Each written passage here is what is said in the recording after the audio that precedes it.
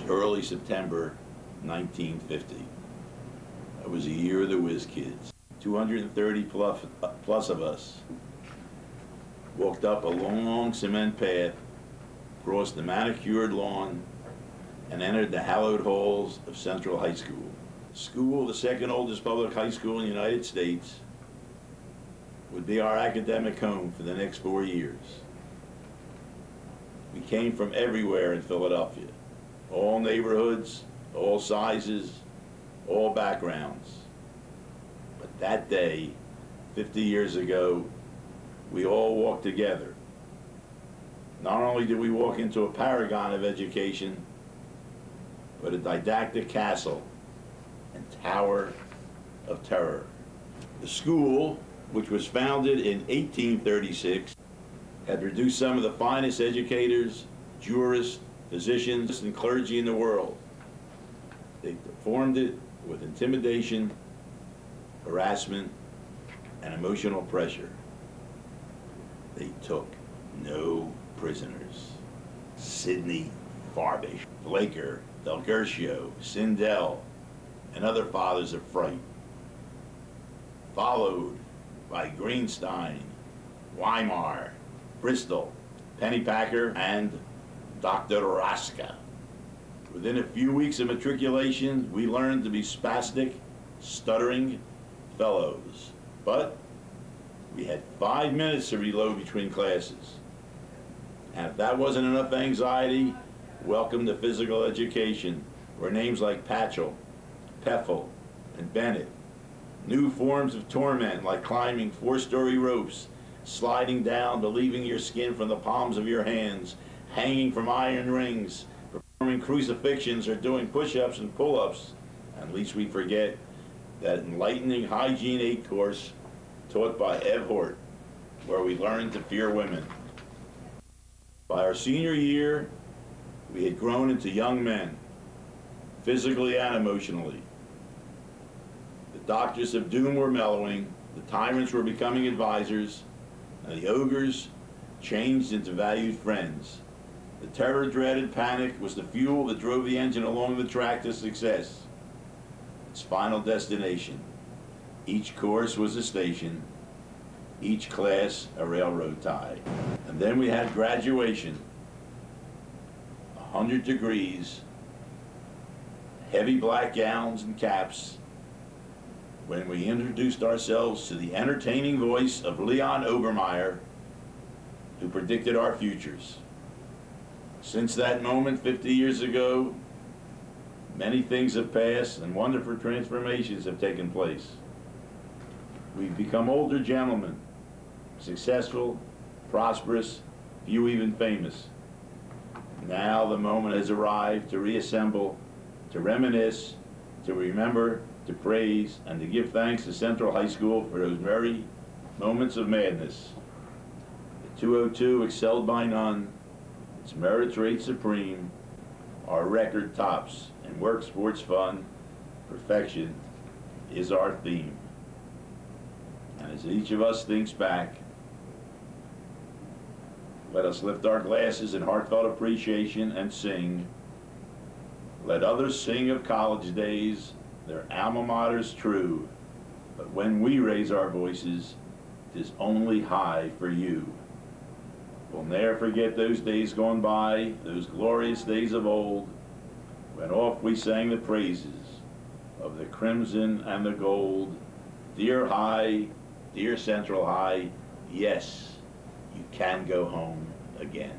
Others sing of college days, their alma mater true, but when we raise our voices, 'tis only high for you. We'll ne'er forget those days gone by, those glorious days of old, when oft we sang the praises of the crimson and the gold.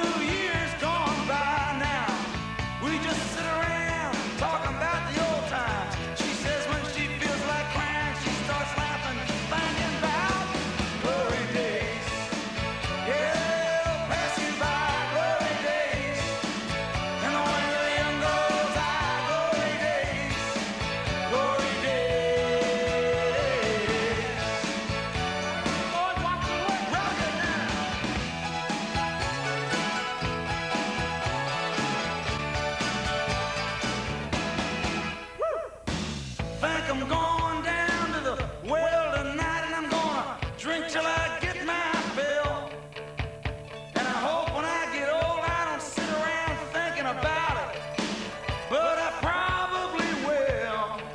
Yeah, just sitting back, trying to recapture a little of the glory of. Well, the time slips away and leaves you with nothing, mister, but boring stories of glory days. Yeah, they'll pass you by, glory days. In the wink of a young girl's eye, glory days. Glory days. Yeah, they'll pass you by, glory days. In the wink of a young girl's eye, glory days. Glory days.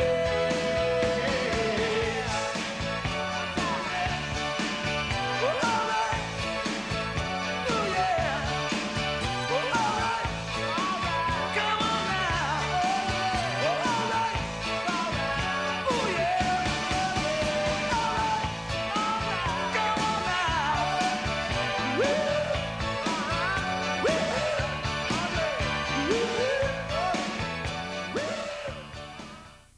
We are here in Bobby Brasler's office.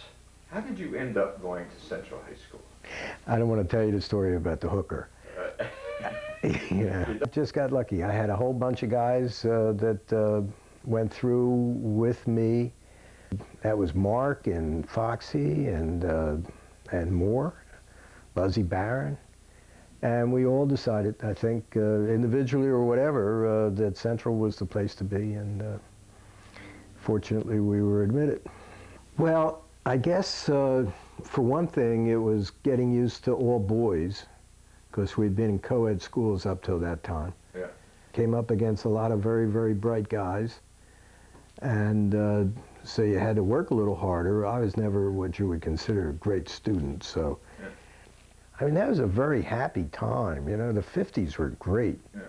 You know, some of the teachers, after we got there, we got to know some of these teachers who were phenomenal. Like who? His Aunt Shibby, Yeah. with his phosphorant red suspenders and socks, you know. Yeah. Somebody had asked, when's the period over, Mr. Shibby? Is it when the gong bongs, you know? I mean, these were characters, Uncle Joe and Dish, Rigberg, Raska, Dr. Raska. 2 steps into the future, 3 steps into the past, you're now in the past blue perfect. We had Jimmy DePriest's aunt, Marian Anderson, come and sing at the school. Really? And it was just exceptional. Jimmy beat a banquet celebrating our graduation. Jimmy played and I sang, and I'll do a little bit for you here. They tried to tell us we're too young to ever be in love. Well, they were all wrong. We weren't too young, and we fell in love. We had great times.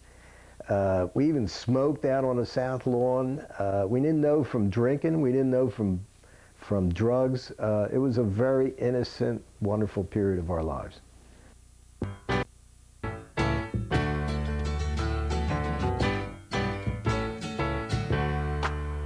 Welcome back. Your dreams were your ticket out. Welcome back to that same old place that you laughed about.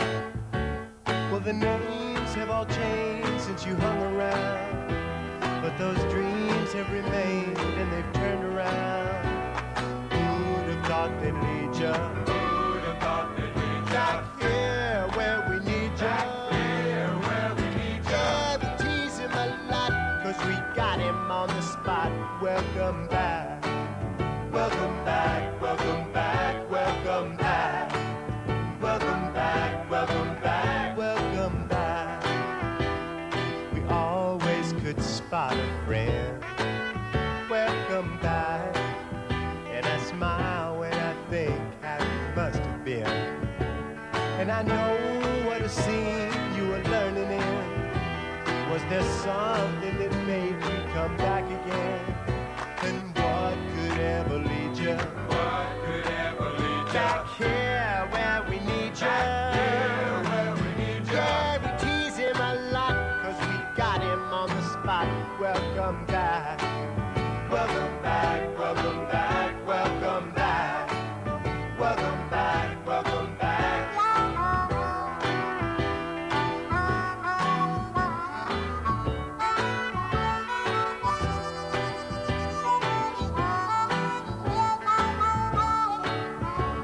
And I know what a scene you were learning in. Was there something that made you come back again?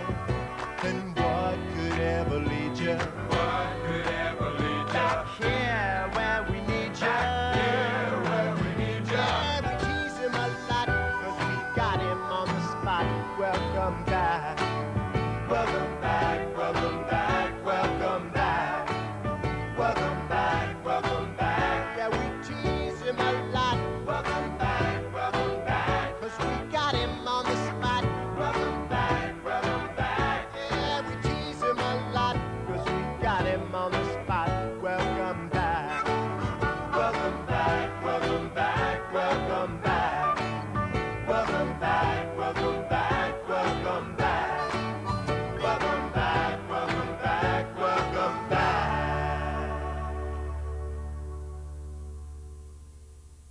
1, 3 o'clock, 4 o'clock, rock. 5, 6, 7 o'clock, 8 o'clock, rock. 9, 10, 11 o'clock, 12 o'clock, rock. We're gonna rock around the clock tonight. Put your glad rags on, join me home. We'll have some fun when the clock strikes 1. We're gonna rock around the clock tonight. We're gonna rock, rock, rock till broad daylight. We're gonna rock around the clock tonight. When the clock strikes 2, 3, and 4, if the band slows down, we'll yell for more. We're gonna rock around the clock tonight. We're gonna rock, rock, rock till broad daylight. We're gonna rock around the clock tonight.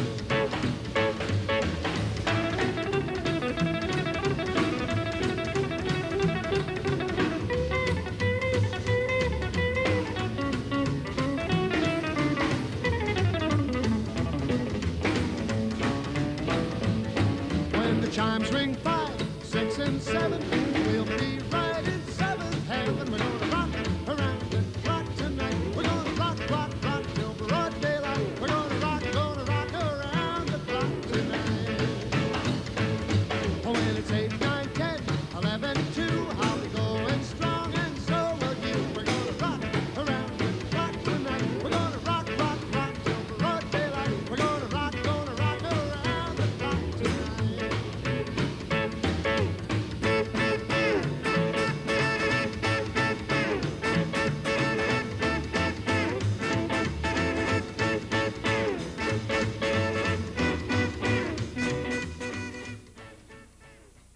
Starting tonight, America's #1 rated television show will have a new and improved theme song. Just exactly what it will sound like is one big mystery. What is it? Only a few insiders have even heard the song, the Cosby Crew and members of the Oregon Symphony.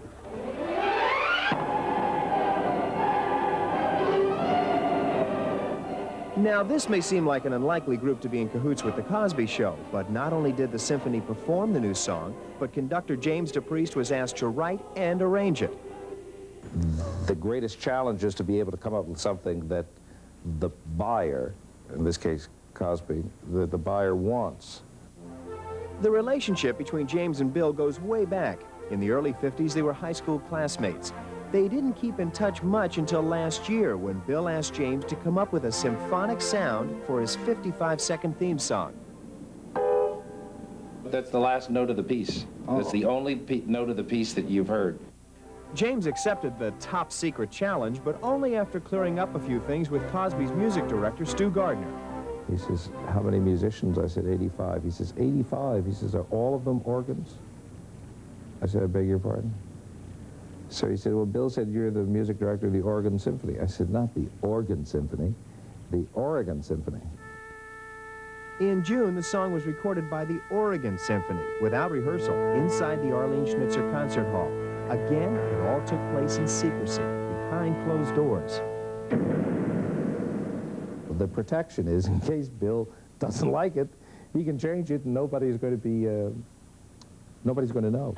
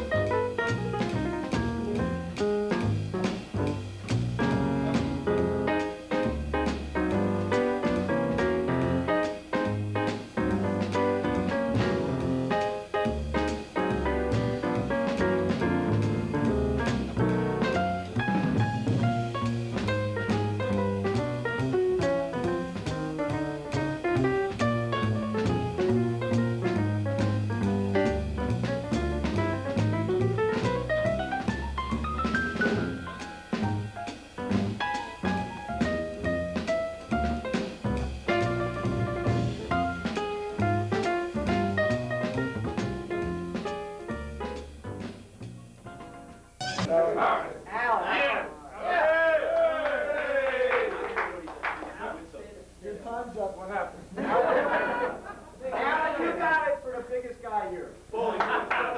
Bowling team. Bowling team. All right. My psychiatrist says it's all right to tell you my name's Alan. I haven't heard only one guy, Nip Luger. That's the one. That's a little bit about, doubts about his being or who he is. All you other guys, you all seem big, happy lives, everything's freaking wonderful. What a bunch of shit. I think maybe at the 40th, we'll hear a little like, who was it over here said, at the 40th or 50th, we'll hear about bowel movements and how happy we are that we have them. I'm not sure when it is, but one of these days we're going to get honest about all the doubts we all have and how things are going and how our lives really went. Just a little glimmer with the wives. 2, 3, 5, just a little glimmer. The children were with the first wife. She held up for 14 and a half years and then gave in. They don't hold up when you decide. They just get out. They just go. That's all. They take a pounding for a while, but they just go.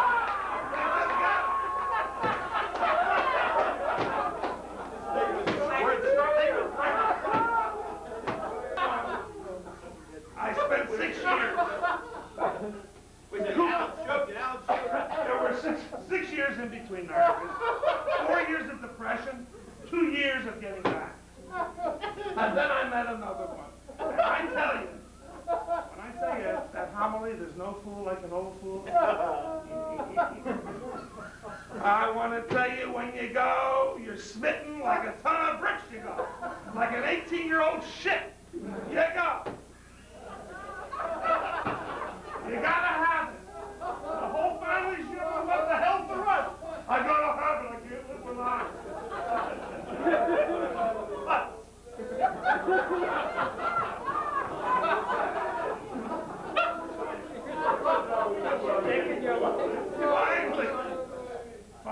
Before I got married, the night before, she signed the prenuptial. Thank God. Thank God. Because I'm 5 weeks out of the house on my second divorce now. She held up for 10.5 years. But she's a nurse. She knew. She held up a little bit. So I'm about to be divorced again. And I don't know what else to tell you except the construction business is still boring. You still can't get your money. You wind up with the lawyers. That's great. Right